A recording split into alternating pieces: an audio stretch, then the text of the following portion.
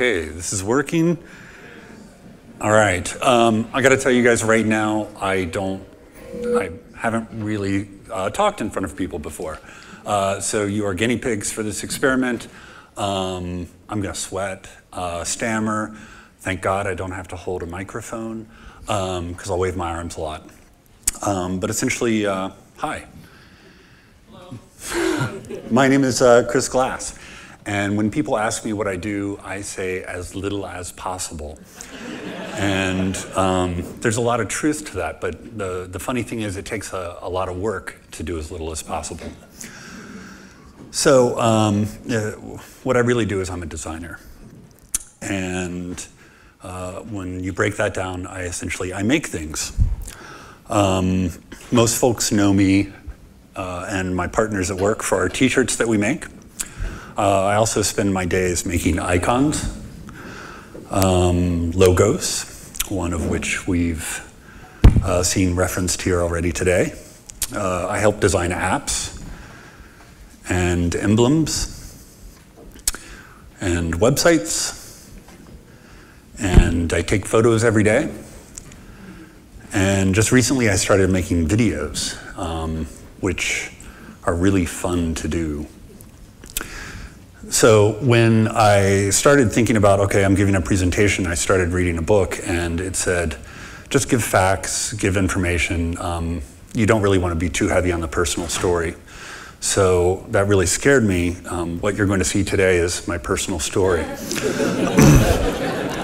Hopefully within that, you'll be able to get a sense of some of my inspiration, kind of how did I get in front of you? How do I stand before you? A little bit of my experiences, and then I'm going to go off on some tangents as well. I was born and raised in Richmond, Ohio, which is about 30 minutes away from downtown Cincinnati. I should also mention that I was really excited about all the transitions in Keynote, so I'm going to try to use them all in this presentation. So Richmond is a little small river town. I think we have 2 stoplights at the time. And I lived on a farm, a 100-acre farm, with my family. And that's me there, the little one. And my parents were very creative. We had 100 acres, we didn't really have neighbors, so we really had to entertain ourselves a lot. My dad was an engineer, a machinist. He started a engineering company in Williamsburg, Ohio, and they machined parts. He got a lot of patents for things like a double-edged log splitter, a diesel fuel-saving device. He was a funny guy. He loved cars, and he was always trying to get the latest technology, whatever it was, whether it was a doorbell that played music that you could change through a programming pad or what have you. And my mom, she's still around, and she's what I would consider an artist. She does a lot of different things. I remember her growing up and she was a calligrapher. She was always making stuff. She was a reader. She was always cooking new things. We had pesto in the 70s, which was unheard of out in New Richmond, Ohio. And then she also was a business owner, starting a antique store in New Richmond. So we were a creative family, and where I found my initial step into creativity, it started with crayons. I wasn't very good at the time. This is my drawing of Johnny Bench. But for some reason at the time, I just thought that I want to be an artist when I grow up. And so my parents, being the very supportive people that they were, they sent me to classes at the Art Academy in Cincinnati. And these were just weekend classes, and I would go every week and learn how to draw stipple and crosshatch and use pencils and printing and all of these different things. And as much as I loved the classes, there was my favorite part, which was at the end of each class, I got to go to the art museum store and buy a book. And the books that were available, the only ones I wanted were from this guy named Ed Emberley. And he had these books called Make a World. And they were fascinating to me because essentially, if you could draw these shapes, you could draw anything. So, he's got a series of books. There's, this one is Make a World, so it's kind of everything all together, but there was everything green, everything purple, everything orange. But essentially, the whole concept of these books is kind of genius, and I still use the concepts today, which is you see something that you want to make, and then you break it down into the smallest parts that you can to achieve that. And I mean, I'm still kind of baffled at the simplicity of it and the beauty of it and the geometry. So through this, I learned how to break things down. This pirate ship, I think I spent many a day trying to make that over and over and over. Eventually I did. And this idea of breaking things down and building them up was something that was common in childhood. It was something that you saw in Lego, which was I was a big fan of that. So there was all this idea of making things and building, and then all of a sudden, I was old enough to go to movies, and then I wanted to be a puppeteer. So I was just amazed when Kermit rode his bike across the screen, and it was just this magic that I couldn't understand. How was it possible that this could happen?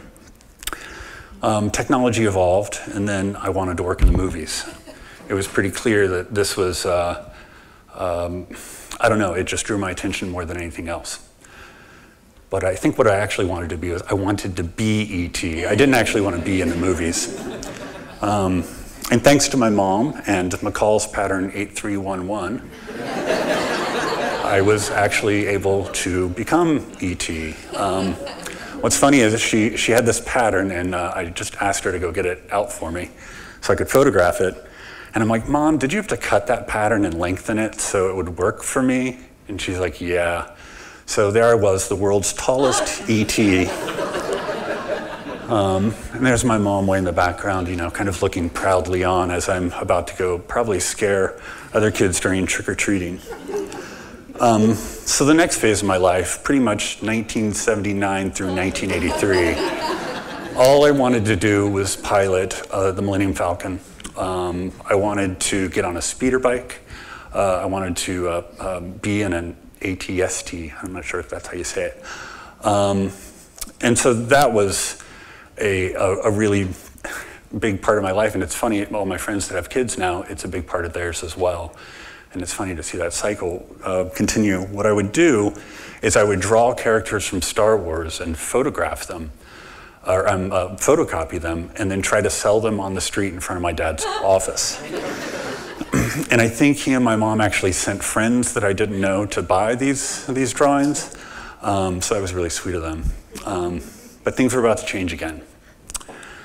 In 1985, the Nintendo Entertainment System came out, and I was bowled over.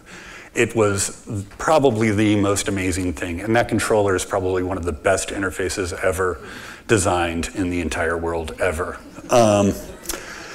So I would sit for hours in front of the TV, probably way too close, trying to understand how is this magic happening and how am I controlling it.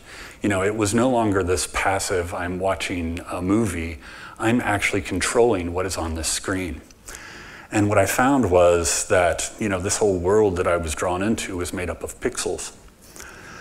So it was kind of interesting that at this time also technology was evolving and Amiga computers were out, and so I was able to plot and recreate Donkey Kong Jr. and Mario and plot these out as kind of an artistic medium.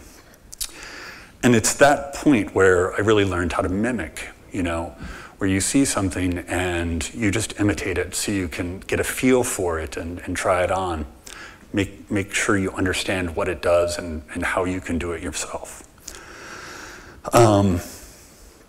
So this continued into high school, so I'm growing up and totally into music, singles, cassettes, CDs, all of that. I'm drawing, all of the band names from the album covers on pieces of paper and trying to understand typography and color and just really getting into it. So it was, this is probably, the next slide will really indicate why I wasn't good at math. So then I started to make my own stuff. So I started to kind of explore, creating my own type, and what does it mean? Oh, by the way, this big swatch right there that's drool, and that was from math class in high school. So that explains a lot, and probably why I'm horrible at CSS. We'll talk about that a little bit later. Also in high school, I wrote a paper on what I wanted to be when I grow up, and I wanted to be a commercial artist.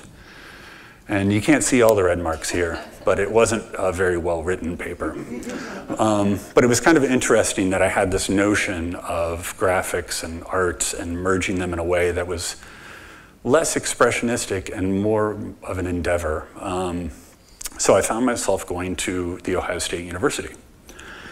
And I'm also known as a period of time when I'm really glad there weren't digital cameras and Facebook. So it was a very awkward phase for me, even more awkward phase for me. So on my first day of class, I met this chick named Wendy. And we were both enrolled in an art class, and we were going through the motions, learning how to draw contour. And both of us had this idea that we would go into the design program. After the first week, she disappeared, and I was freaked out. And I'm like, oh, gosh, she was one of the people I liked. I don't know, what did I do? The next week, I saw her in the hallway, and she's like, yeah, I switched over to this other class. This guy is he's more challenging. This is a much better class. You should join me. So I did. So we took Art 101 with this teacher named Mike Arrigo. And I'll never forget him, because the first thing that I did when I got into his class is he said, fill your paper with charcoal. Just completely black it all in. And I want you to draw this. And I give him credit. That's pretty crazy. And I have no idea where he was going with this. But I was intrigued. And that's one of the hooks of teaching is to get someone intrigued. So he had this projected on a screen, much like we have right here. But then he would say, okay, now take out your erasers, and I'm going to readjust the focus. And so he stepped it down another notch. So we did that for another 15 minutes or so, maybe 10, I'm not sure. And he would do it again and again. So ultimately, what we were doing is subtractively creating this drawing. But what I learned from this was really how to re-see the world, and that is to squint. And by doing that, you're essentially breaking things down into shapes that are, they're devoid of the meaning that you've ascribed to them. So all of a sudden, you're looking at that Edinburgh drawing book and looking at triangles and circles and squares.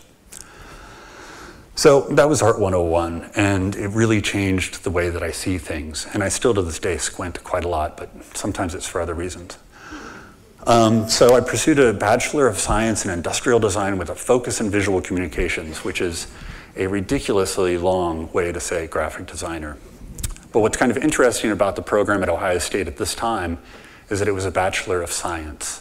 It was not a Bachelor of Arts program. And I particularly was proud of this and really liked it because it took away that idea of, this is about, I don't know, expressing my inner darkness or, anything. It was science. This design stuff is science. It's a process that you can apply to things to achieve a result. So I went through school and, we went through a variety of things. What you'll find, except for the upper right-hand corner, everything we did by hand. So I did some cartooning. I took a photography class. There's my little pensive shot. Made some logos over there. Explorations in typography.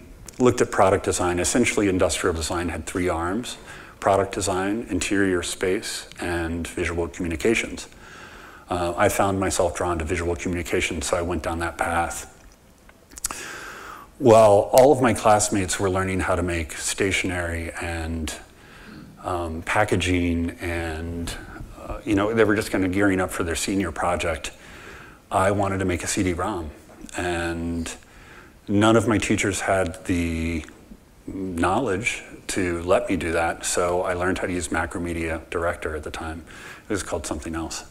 So I created a CD-ROM for my senior project. I'm going to back up a little bit here. I also went to Switzerland my last year in college, and you'll see just in this one slide, there's a little bit of shift in my design style. What I found really most amazing about Switzerland, again, it was a program without computers, was the sheer beauty of the environment and the respect that they give to it. You know, you don't see billboards when you're in Switzerland. You see posters that are arranged around the town in very meaningful ways.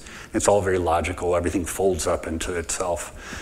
It's quite beautiful, and there's a simplicity that really kind of rubbed off on me. And it really informed how I look at things and how you can really strip things down to get to their core essence and communicate a message. You know, it's a little bit like wayfinding, but it's a little bit more. So I traveled around while I was in overseas. I started drawing more, and I graduated. And I had one life goal, and that was I didn't want to work weekends. I'd been doing it pretty much through high school. I'd been working a couple jobs at a time just to get through school and pay for the design supplies and CDs and beer and a bike and things like that. And I was very lucky that right after I graduated, I got a job making CD-ROMs. And where I just wanted to have my weekends off, I now had a computer at my disposal, a computer that I could take home and learn from. So all of a sudden, this toolbar became my weekends, but it didn't feel like a job. Photoshop at the time was very similar to what it is today with a lot fewer features. I sometimes wish they would have just stayed right there. But during this time, I grew immensely in terms of understanding how design is more than just what you're putting on a page. It's a story that you're telling somebody. So some of the first works that I did, this is for Bartlett's Familiar Quotations. It's a CD-ROM of really just a bunch of quotes, you know, that you can navigate through different tabs. I started to understand how I could kind of take that knowledge from Switzerland of iconography and start to apply it into interface. What's kind of interesting about CD-ROMs is they're a fixed size, 640 by 480. And it seems so tidy now to have this one canvas with which to paint. It feels a little bit like iPads, but it's different. So I made a bunch of CD-ROMs, and I did this for 2 years intensely, working with different clients and understanding what it was they were trying to communicate, and to wrap it up in a visual language that was easy to parse quickly. I think that's one of my favorite things about being a designer is working with different groups and organizations and finding out problems that they're trying to understand and different ways to communicate it and to illustrate it. So this is not the most exciting screen of a mapping software that had, you could install a GPS on your tractor. You know, back in '96, this was pretty far out, but it would measure the soil as you were going and you could make maps and farm better. Worked on programs where you could spin the body around and start to delve down in different layers. Worked on a CD-ROM for the Air and Space Museum about fighter planes. And this whole idea of meaning in design, you know, it can be very subtle. You know, the curve of those buttons over there references the curves of the plane itself, the planes themselves. This is probably one of my proudest pieces from this period of time, and for reasons that are totally not visible at all, but I don't know if anybody's familiar with quick cams. I think Apple quick cams at the beginning, it was like 640 by 480 pictures, digital you could make. I printed out columns on a laser printer. I cut them up on cardboard and I took a picture of it, and then that became the interface for this. So this idea of kind of reaching out into the real world to make digital things kind of became a signature of how I like to make things. So I mentioned one of the greatest things that I learned from this particular job. My boss, Robert Abbott, taught me about semantics. And when you have meaning, you have truth. I really haven't figured out this slide yet, but essentially, when you have meaning, you can really defend yourself in a meeting. You know, if somebody says, oh, add a texture behind that, and you're like, well, why? What does it mean? If it's a meaningful texture, then it's really easy to support it and to really incorporate it and feel confident about it. So this idea of semantics really hadn't stuck in with me until I'd worked here and really applied it on real-world projects. But all of a sudden, CD-ROMs got really not as interesting. I mean, it was just kind of a switch, just happened. And it was because of this thing called the internet. So all of a sudden, this thing that I had to commit to a physical disk and like deliver and put out the door and into a box was really unappealing. It felt like print all of a sudden, where I couldn't just fiddle with stuff constantly. It was very committed, and though there is beauty in that, it didn't feel as exciting. What I wanted to do was I wanted to make websites. So I got with a friend from high school, and we bought this book, The Idiot's Guide to Starting Your Own Business. And aside from their horrible book covers, it's a valuable Bible when you're starting a company. I mean, first you have to make a business plan. What are you going to do? How are you going to make it? How are you going to pay for that? How much is it going to cost? You have to get incorporated. You have to get health care. You know, there's all these things that you have to figure out, and this really puts it into logical steps. So we did that. We actually traced the title of the book, and we made, because we were running out of time and we had to go incorporate, so we came up with the name IDEO from the Idiot's Guide to Starting Your Own Business. It actually TS, it's idiots, yeah, that was us. So great, we were incorporated, we had a pretty silly name, but we didn't have any clients, and we didn't know how to make websites, but that's what we wanted to do. So because we didn't have a portfolio, I figured the best thing I could do was to make a personal website. So I made this timeline. And that way I was able to show the work that I had done in my previous job in kind of a nice way without saying, this is our company. So it really became a point where I would just, you know, contact people and say, hey, I'm a web designer, we've got a company, we're making websites, what can we do? This part of my website is actually still up online. I've just put it into a little tab there called Timeline. I'm not a fan of throwing things away. I really feel that it's important to hold on to everything that we make and to put it out there in warts and all. So yes, this was made with tables. It's horribly coded. It doesn't fit browser windows right anymore, but it's there, and I'm really proud of it and what it represented. So I'll keep it around for a while. So still, nobody was taking, we still didn't really know how to make a website other than this. So we found a brochure called The Guide to Public Art in Cincinnati. And we asked the publisher if we could put that online, and she had no idea what we were talking about. And all the photos were in black and white, and we're like, well, this is the web, we can do color, it's free. So we went around town and we took photos of all the public art that was in Cincinnati at the time, which was a lot less than it is now, thank goodness. And we made this website. And from there, we really kind of honed our chops into understanding, you know, how to FTP, essentially. I mean, they were really basic things that we didn't know how to do. One of the things that kind of came down the pike that we were really lucky with was Sun Microsystems had a contest to redesign their homepage. So we submitted this. And you can't see it, but there's rollovers. That was amazing at the time. So you would roll over these boxes, and it would give you sub-navigation items. And we just thought it was the neatest thing ever, and it was totally cool and awesome. And so did Sun.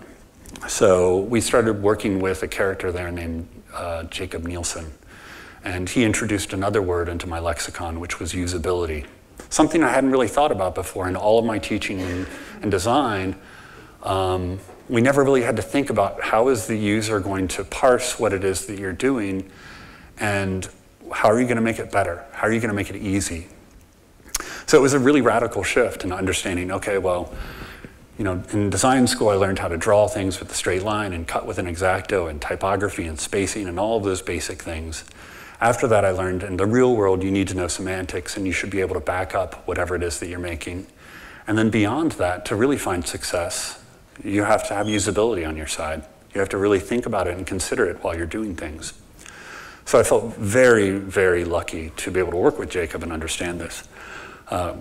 Really kind of important concept of making websites. So we started making websites, and we made a ton of them.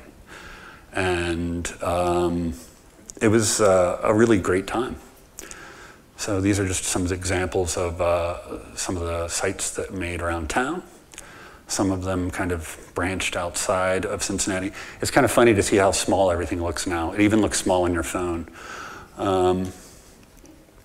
worked with local organizations, and really tried to establish and develop a language that was a little bit different than what was going on at the web at the time, which was huge layers of junk.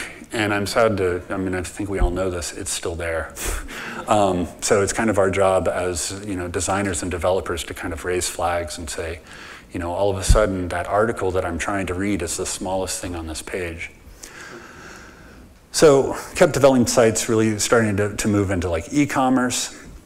And then we had a slow period. 2001 happened and everything was a little bit, vague for a while. I'd hired friends from college, Wendy actually, the one that taught me to get into, or told me to get into the art class. She was one of my first employees, and I don't really say that she was my employee as much as I say we worked together. It was a really great time.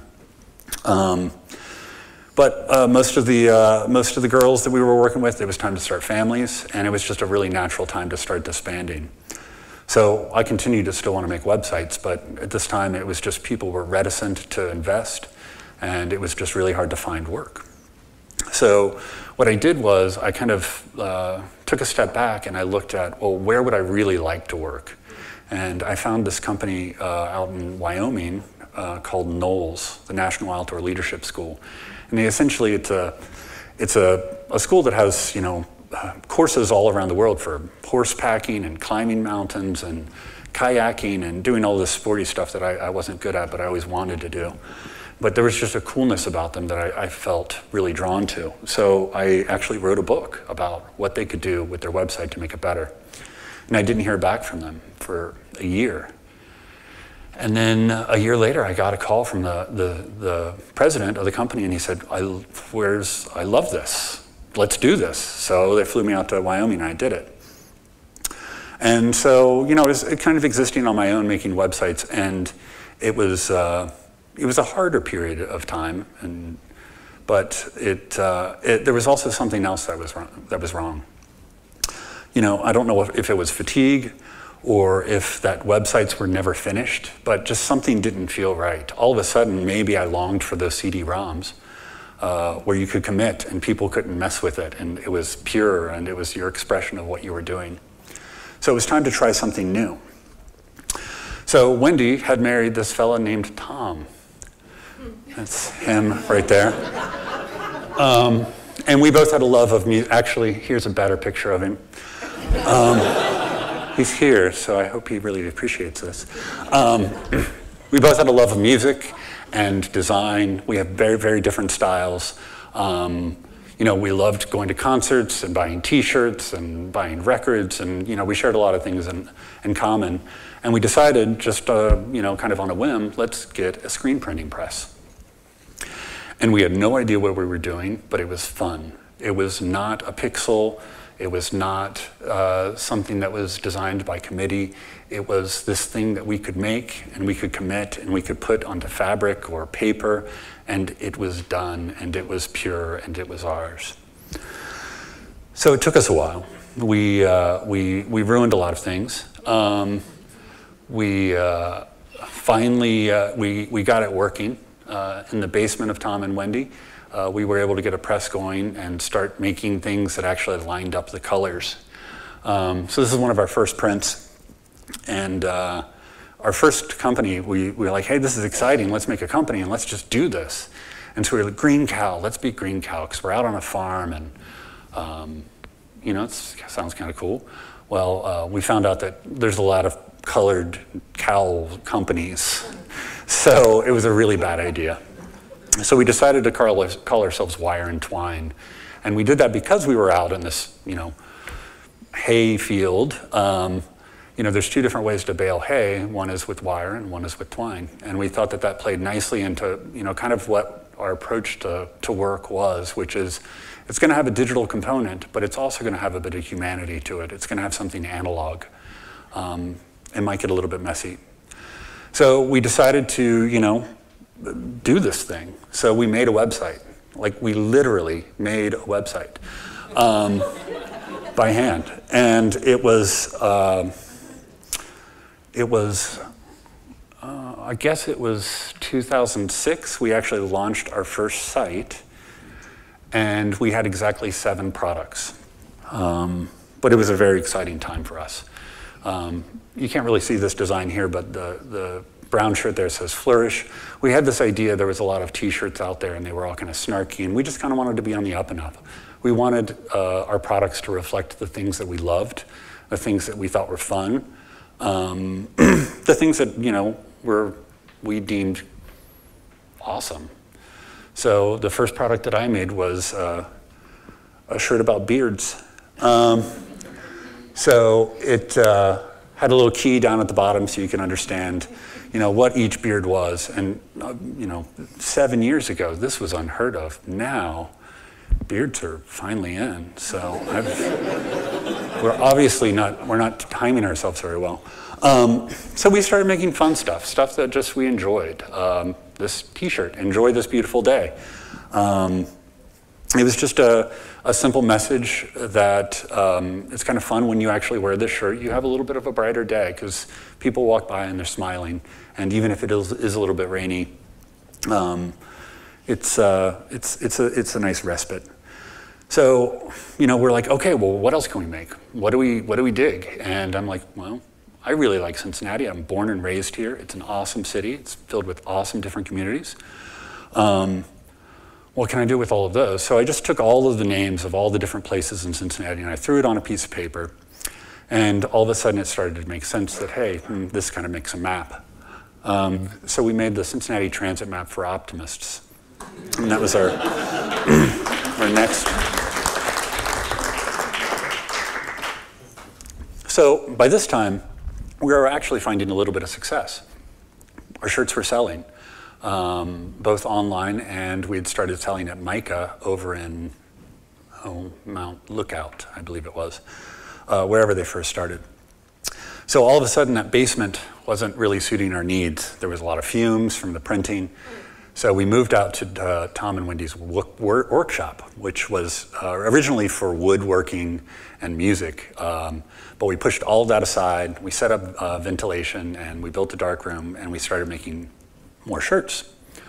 And it would seem at this point in time when we became the t-shirt company that made shirts about Cincinnati, which was a really, actually pretty awesome thing to do. It was fun.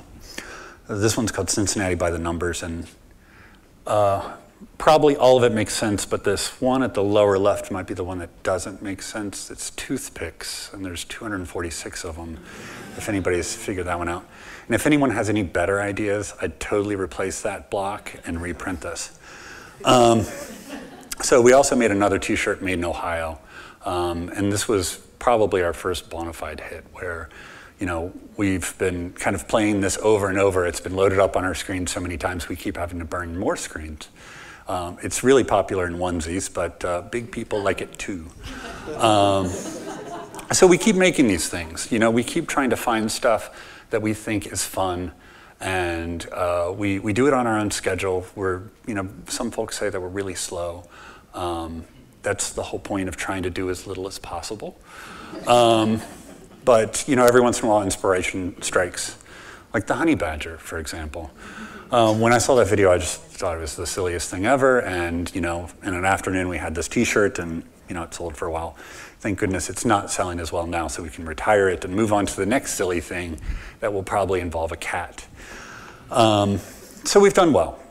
Our t-shirts sell online. We sell them in a bunch of different places here around town. And we've been at it for 7 years. And I wouldn't say that we actually know what we're doing. We're still trying to figure it out, but we're getting better. We're getting much better with like saying no and timelines and, you know, kind of honoring the creative process that we're trying to cultivate. And I know there's a lot of developers here. Just a side note, and to entrepreneurs, if somebody can make a web tool where you can have an online store and then organize your inventory for online sales and retail sales and help organize or, you know, streamline fulfillment, make it. It will do well. We have nothing out there that does this. You know, there's Shopify, there's Etsy, there's, you know, all these different tools, but they all fall short. And this whole part of actually getting a product out the door and into somebody's hands through you know, there's all these things are there, they're just separate. So anyway, I'm just saying if somebody does that, I will be your guinea pig, I will test it, I will design buttons, whatever it takes. So I mentioned Ed Emberley, and at some point in time I started blogging and journaling really at the time. And, you know, it was this really great way to just kind of work through feelings and, you know, put up pictures and, you know, kind of really find your voice. This was before Facebook, and it was a lot less volatile at the time.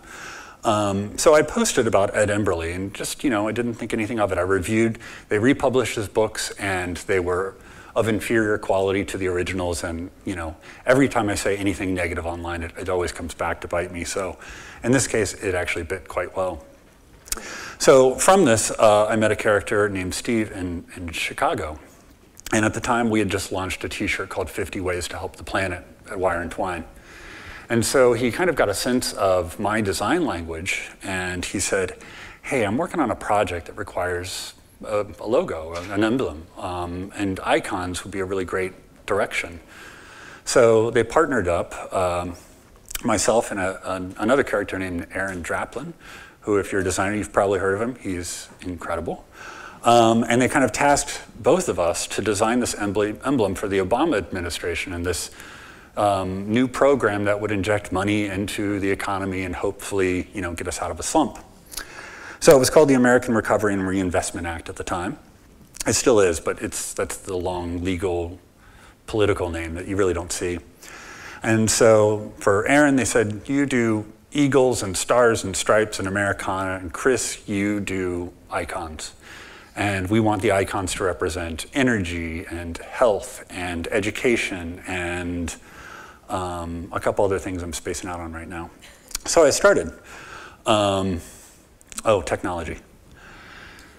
I started just, you know, here's another fun thing. We had a week. And it was crazy, to say the least. What's kind of fun is when you're in this situation, it is a competition in a way. You know, Aaron was working on his stuff and I was working on mine, but each day we would get back together and we would review our work with the Chicago team and the White House. We didn't actually directly work with them, but so we got to kind of play off each other, and really it became a team for this particular project. So I started to extrapolate the idea of these icons a little bit more. I would then go back and make it kind of weird and nonsensical in a way. Different directions. I stole the idea that I could use an eagle from Aaron. And then this idea just started to form of, you know, how do we kind of lock this all together? And so this one actually borrows largely from the Department of Homeland Security, but this is the one that had resonance. And essentially the feedback was, put it in a circle and add some red. So I did. And then Aaron cleaned it up and made it exceptional. And it was kind of mind-blowing to see this happen, where this thing that you worked on for a week all of a sudden is on the TV. And then in a couple months, it was all over the road. And it is unfortunate that, you know, the best place to see this logo is, you know, when you are driving on a highway when there's road construction. It's really hard to get a picture of it. So, you know, a lot of people associate this emblem with anger, and you know, it was pretty volatile. Some of the feedback that we saw appear on the internet. It was interesting, you know, to get all of the different perspectives from such a political beast. But most emblems and logos aren't always quick like that. Sometimes they take a really long time, but they can also be as divisive with the final product and how people view it. So because I think there's a few nerds in the room, I'll give us a glimpse here of Node and how it came to be. And this was a very long process. This took, you know, I don't know, 4 months. And it was, you know, it was all about decisions and trying to understand, you know, everything that goes into it. But essentially, the command line prompt was the impetus, you know, that kind of crazy teal green of a flashing cursor was the first angle that we took. And it went on, and it's like, okay, well, let's try this, let's try that, let's try something else, let's add color, let's do this, let's make the type different, and let's go on and on and on and on and on. It went on for a while. But the result is quirky. It's a little bit different than a lot of the other technology companies out there. And it met with, at least from my designer friends, a lot of, what's that? Is that rodeo? I can't read that. I have no idea what that's saying. But the fellow's grown on me. And it's been awesome to see just the entire network of people that are using it and making really interesting stuff with it. And you know, part of working with the team of Node has been kind of getting a glimpse into, I see what is the parallel side of what I'm doing. It's a creativity of code. And I think that the magic of all of this stuff is when these two things are paired up. It's very rare when you get them all in one mind, but when you can at least get two minds together, I think you find a beauty. So I still make logos, you know, and it's just a fun, it's a fun way to kind of express a company or a brand, and you know, either help out a friend or a company or what have you. In addition to t-shirts, I still make websites as well. One of the first ones is Node. And we should see something new here pretty soon. It'd be pretty cool. Because I took photos and I put them on those journals, I met this character named Marilyn Mann, who wrote a blog called 43 Folders, and he's all about Inbox Zero, and he's eccentric and awesome. I hope nobody's counting my awesomes. But he really kind of opened me up to a whole new world of people and started sharing my work. And it led to greater and greater things. Come back to locally, I worked with Woxy.com. This was a great marriage of music and the web and technology and streaming. They had just finished having their airwaves of radio for years and went strictly online for a while. The tagline is a little bit sad now, the future of rock and roll. It's no longer. But it was kind of fun to make t-shirts for them. And all of a sudden, those doodles in high school started to come back into play. And it was a really fun thing to do. So what I do now, more than I did, you know, when I was, dare I say, hungrier, but I really like to work on projects that are meaningful. I like to make sure that I'm working with teams of people that care and appreciate each other. And these are the things that really make up the days. So I helped AIDS Life Cycle with their website.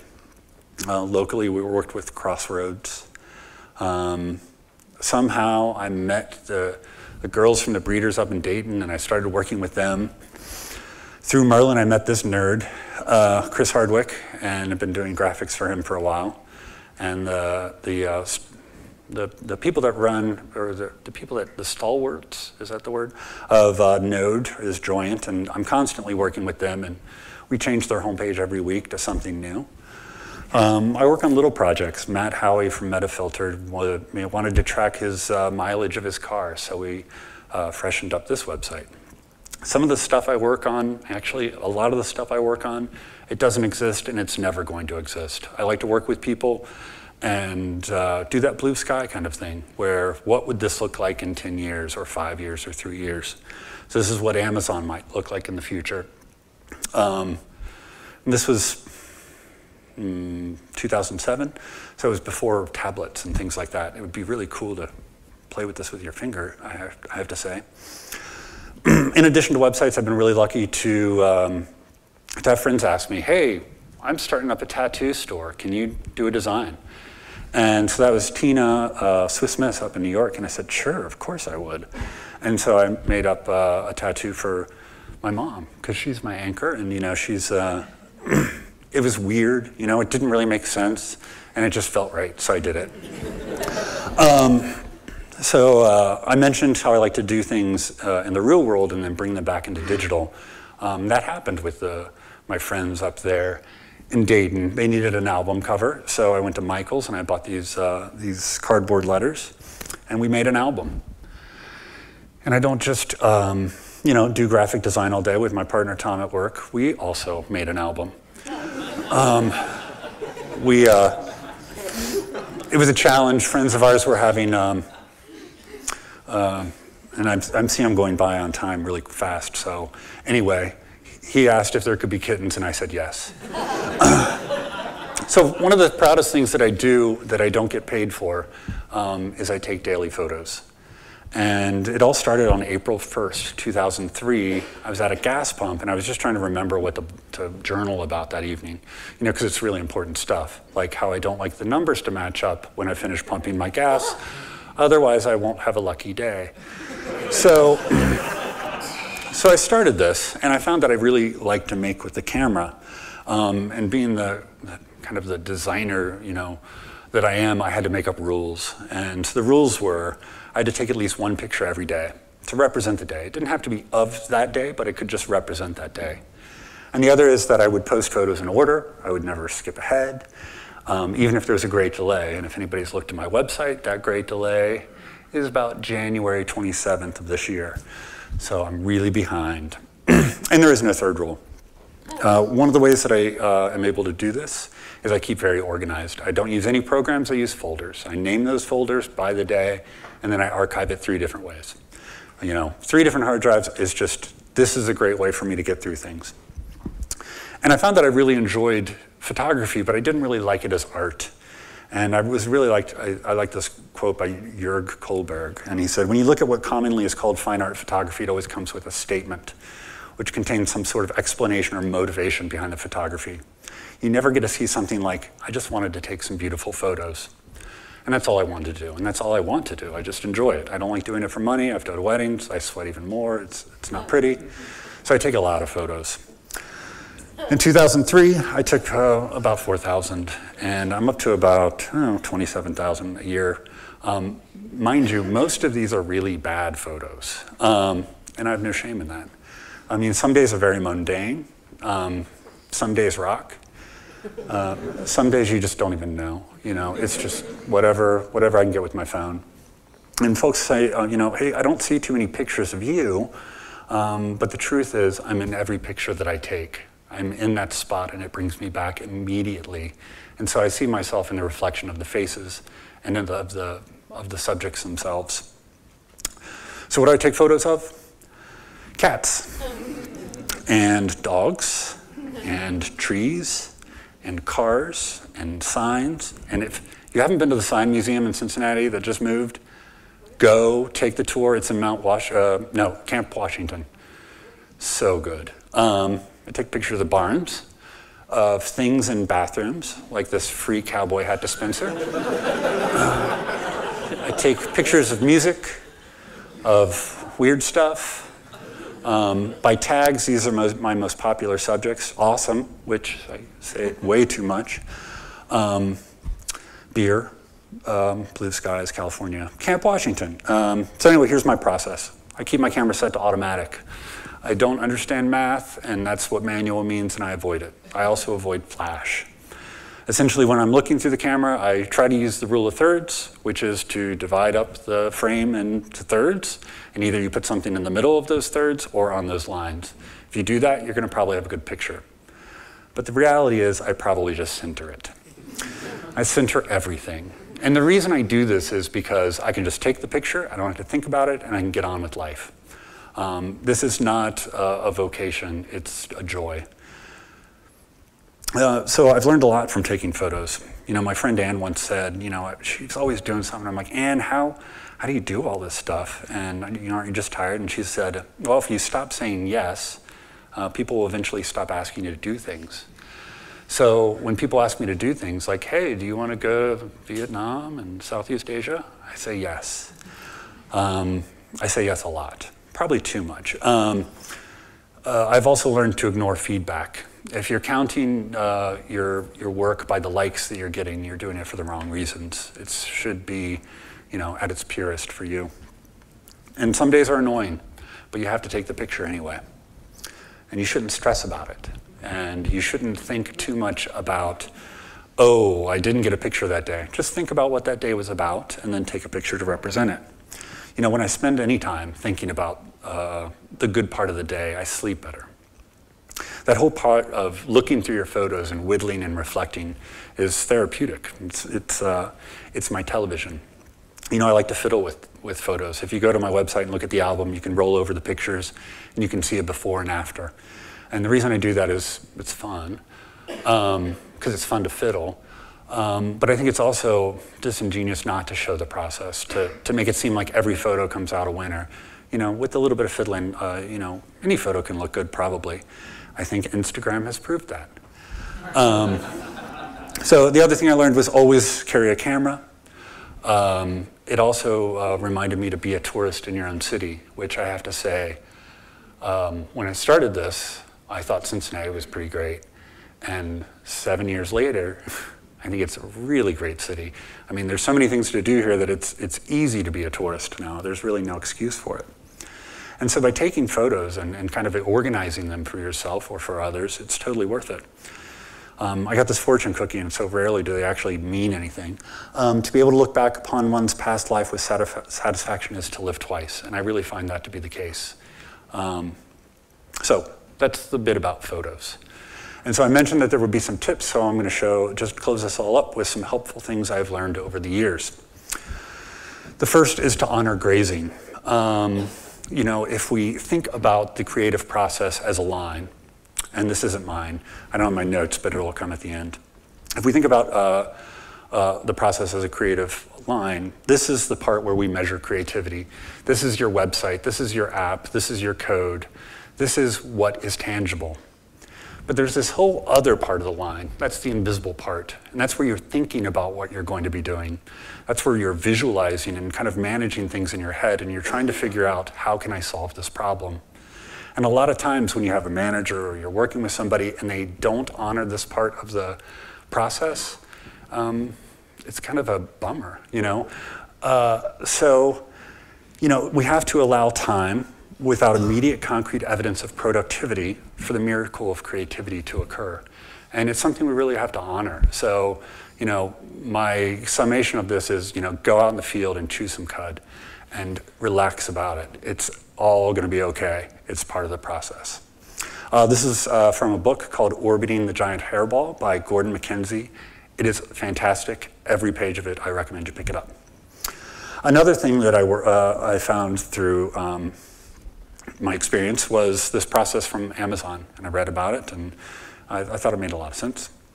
It's to work backwards. So when Amazon launches a new product, when they get their teams together, the first thing that they do is they write the press release. And that helps you to understand, what are we making? Who is it for?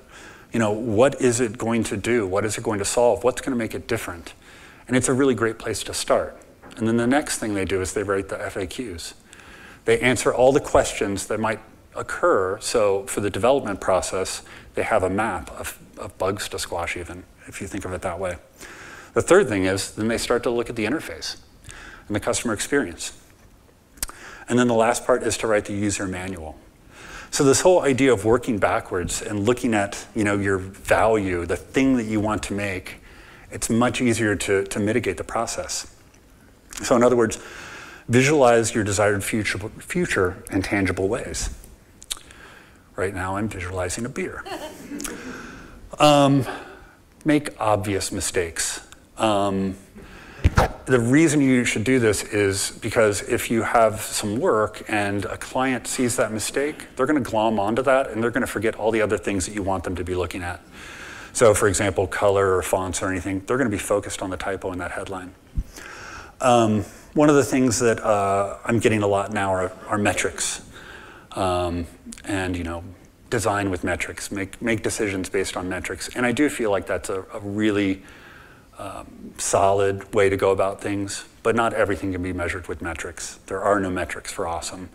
And I throw that out to the marketing folks now that I work with, and they get a chuckle out of it. If you get stuck, get a haircut. I always find that it lightens the load, and it helps, you know, get over that hump. Clean your desk. This was my desk a couple years or some time ago, and I had all this stuff that I collected that I loved hanging above my desk, and it was just clutter, it was noise. But what I decided to do was take it all down, put it into a box, take it home, and I decoupaged it. So I was able to tidy it up, and it gave me something to do, and it made me able to work better, believe it or not. Also, if you find shoes you really, really like, buy 3 pairs. There's no shame in it at all. It's really important. So that's going forward. And as for what's next, I mentioned I like to take cat photos. So in the fall, I'll be part of this book, Little Bub's Extraordinary Life of the Most Amazing Cat on the Planet. I would love to show you some of the photos, but we have to wait. But I think you'll dig them. So where am I going to go from here? I have no idea. I still want to be a puppeteer and film movies and take photos and create a video game and make apps and art and websites and update my blog. I need to do that. And cook and get beefy. But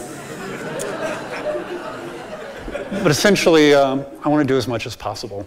And I hope you guys do too. So thank you.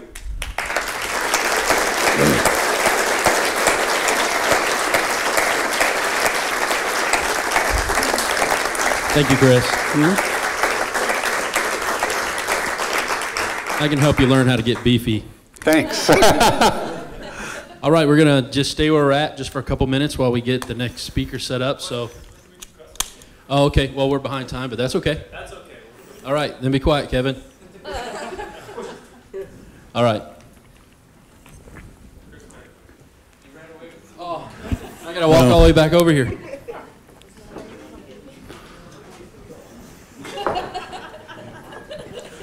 So, where am I at? Okay. First of all, I'm a huge fanboy. I follow Chris all over the place. The Transit Map t-shirt, one of my favorite things. It's all holy and trash. Second, he also made our local JavaScript user group logo, which he didn't mention for some reason, even though it's totally awesome. It was a circle. And the third... But you did it! Yeah. And the third thing is, I was hoping maybe we could be the picture for today. Oh, yeah. Here, if everybody will oblige. I was going to ask. So. Oh, you don't have to do that. I'll take several. And then I'll piece it all together, and then I'll post it in 7 months.